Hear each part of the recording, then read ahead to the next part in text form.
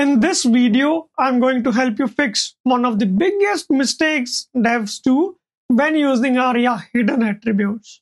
Have you ever tested your site with a screen reader and wondered why your checkout button is not read out by a screen reader? Or maybe you have done what a lot of developers do, used ARIA-Hidden true to fix double announcements. Don't worry, you're not alone. WebAIM conducted a study and found that on an average, there are 18 ARIA-Hidden attributes per page, which is up 16% from last year and over 250% since 2020. That's a lot of hidden content. At first, ARIA-Hidden looks harmless, but when misused, it can quietly destroy your accessibility by hiding the entire menus, forms, or even your main content. In this video, we are going to break it all down. Now, if you are new to this channel, make sure you subscribe because I'm on a mission to build an inclusive digital world. And don't forget to like this video. It keeps me motivated to bring more content to you. What ARIA-Hidden actually does, why developers misuse it with some real examples, and 5 best practices so you never accidentally hide your entire UI from your users again. Alright, let's start simple. ARIA-Hidden true commands assistive technologies like JAWS or NVDA to ignore an element and everything inside it. In simple terms, do not read the content within this element. And here's a basic example. This little star, it looks nice, but it is decorative. The screen reader does not need to read star every time. So in this case, adding ARIA-Hidden true is completely fine. But the real problem arises when you try to add ARIA-Hidden true to meaningful images. The term ARIA-Hidden is misleading. You read hidden and think it must be like display none or visibility hidden. No, it's more like saying this thing exists, but I'm going to pretend it does not. And no, I'm not talking about ghosts. I'm talking about how most developers treat accessibility like it's haunting their code. And here's the part that trips everyone. Sometimes the element that you are hiding with ARIA-Hidden is not the problem. It's the label, the form field, or the entire section that accidentally goes missing. Developers often use it as a duct tape. Element is read twice, add ARIA-Hidden. Screen reader too chatty, add ARIA-Hidden. Manager not approving your leave, add ARIA-Hidden. Editor, apply ARIA-Hidden to the last comment. Now ARIA-Hidden can have 2 values, either false or true. By default, it's set to false, which means screen readers will announce the content. And when set to true, it will ignore and not announce. Here are the top 5 ways ARIA-Hidden is quietly breaking accessibility. Number 1, hiding interactive elements. This button looks visually fine, but screen readers skip it completely because it has ARIA-Hidden set to true. It's like putting up a do not enter sign on a glass door. Everyone can see it, but no one can get through. Secondly, making the entire container hidden. Be honest, have you ever seen ARIA-Hidden applied on the entire parent div or form? If yes, congratulations. You didn't just hide a button, you made the whole form vanish for every assistive technology user. And number 3, we have duplicate labels. Designers aim for clarity. They would ask you to add both icons and a label for a button. In that case, adding ARIA-Hidden to the icon is necessary to not make the redundant announcements. But somewhere in the design handoffs, ARIA-Hidden gets applied to the wrong element. And then the screen reader announces nothing. And number 4, we have models coded incorrectly. When a model opens, the background should be hidden to keep focus within the model. That's absolutely fine.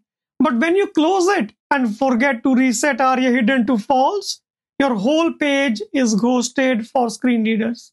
Nothing will be read out. And lastly, alerts or live regions.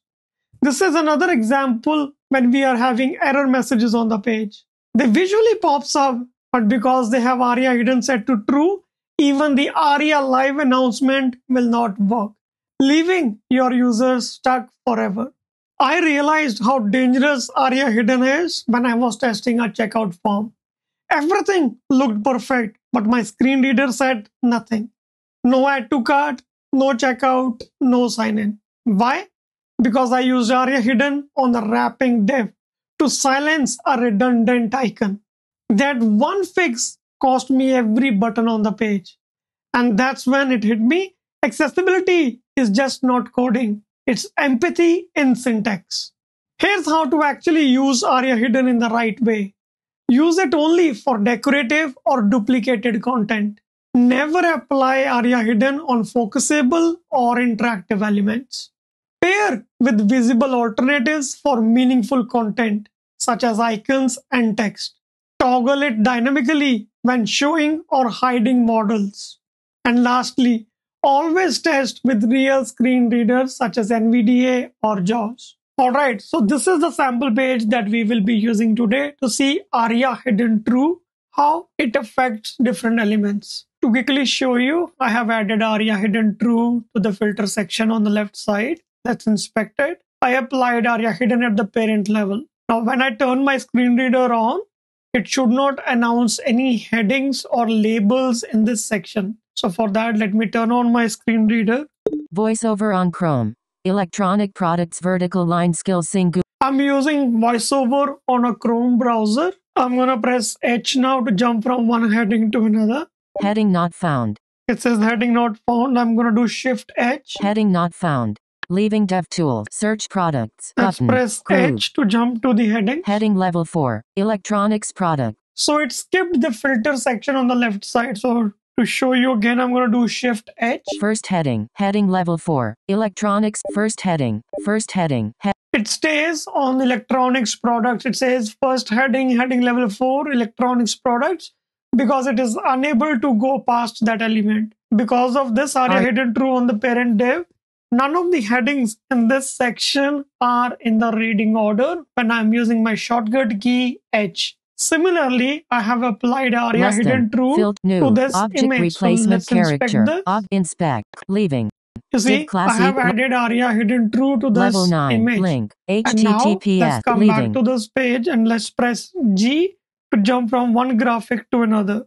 Image not found. Let me tab once. Leaving DevTools. Now I'm gonna press G. MacBook Pro 14-inch image. It completely skipped the first image. Now if I try to Shift and G, first image, MacBook Pro 14. It stays on the image which says MacBook Pro. It's not going to iPhone 15 Pro Max. If I continue pressing G, it goes past the next image on the page. Interestingly, if you add ARIA-Hidden True to the focusable elements such as links, buttons, or form elements such as text boxes, checkboxes, ARIA-Hidden True will be overridden. It will be read by a screen reader because it gives priority to the focus event and not the ARIA-Hidden. To prove this theory, I have added ARIA-Hidden True to the sign up button. Here, I added ARIA-Hidden True at the button level. And if we start tabbing and go to the sign up, screen reader still reads it as sign up button. So let's have a listen together. Visited. Link. Login. You are currently on. I'm going to press Shift Tab now. Sign up button. So as you just heard and read, it says sign up button, even though we have added ARIA-Hidden True. Now the common mistake that I see new developers do, they add ARIA-Hidden True within the text itself.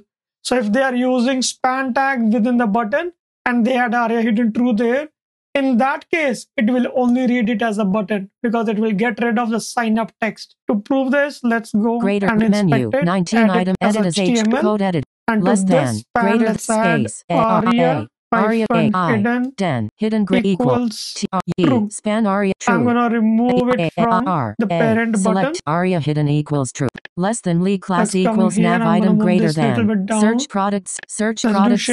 Link. Visit link. Login. Now is the moment of truth. Let's do Shift Tab again. Button. It only says button. So again, if you apply ARIA-Hidden at the button level, the parent level, it will be announced. But if you apply ARIA-Hidden into the text within it, it will not be read out. So something to keep in mind when you are applying ARIA-Hidden true. In short, ARIA-Hidden true works well when it is done on headings, labels, images, but it is not supported well when they are put on the focusable elements such as button, links, form elements. As we just saw and heard, ARIA-Hidden is not the villain. It's when it is overused.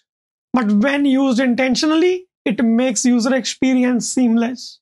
But when used carelessly, it breaks trust. Because for someone using a screen reader, silence is not elegance, it's exclusion.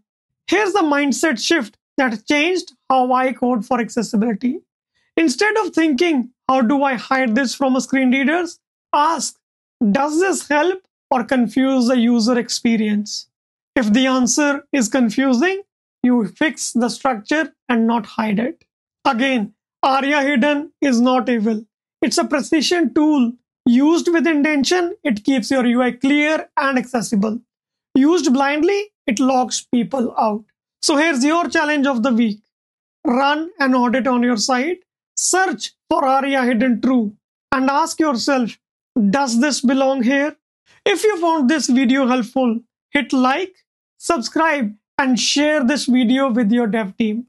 This is Param Singh signing off. I'll see you in the next video.